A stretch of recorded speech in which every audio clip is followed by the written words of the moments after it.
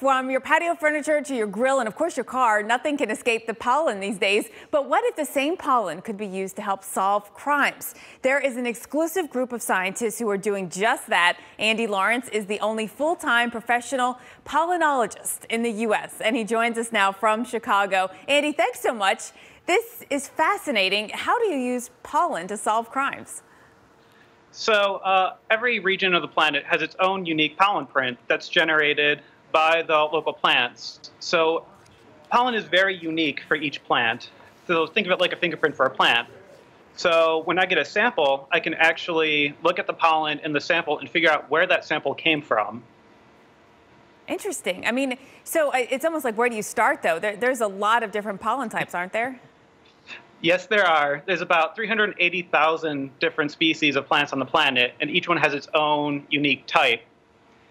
So really, it's a lot of sifting through research books and really just kind of experience-based. What kind of investigations then do you work with? So CBP partners a lot with state, local, federal agencies, as well as nonprofit organizations. And since I'm the only person really doing this full-time for the country, I deal with just about everything, ranging from narcotic smuggling to homicide. So I hope to figure out where an individual came from or where a sample came from, such as where marijuana was grown.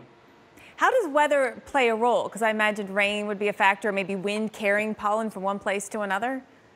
Yes, it makes my life very interesting.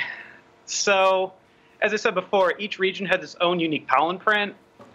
But when you get weather factors such as thunderstorms and high winds, it will pick up pollen from one region and transport it to another.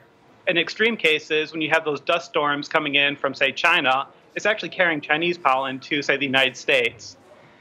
So I have to do a lot more research.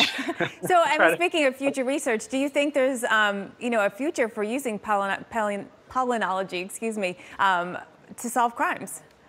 Oh, for sure. It has a lot of potential. Other countries are already doing this, where pollen can be used in court. The United States, we don't so much do that. Instead, we do what's called geolocation, where we try to figure out where a sample came from, rather than trying to tie a suspect to a crime scene. So we do things just a little bit differently here. Well, Andy Lawrence, thank you so much for joining us. It's fascinating. Forensic pollenology. Who knew?